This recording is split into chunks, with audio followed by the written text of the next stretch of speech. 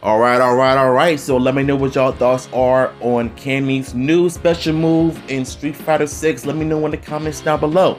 Now, what is my overall thoughts on this? And I say it's incredible because if you've seen the trailer in Street Fighter 6, when she did the move from the 1994's animated movie Street Fighter 2, when she did this little twist, she grabs the man by the neck or twists his shoulder or whatever, and she does this backbreaker that is from the movie.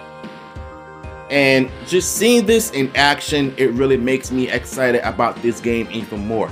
But you know what?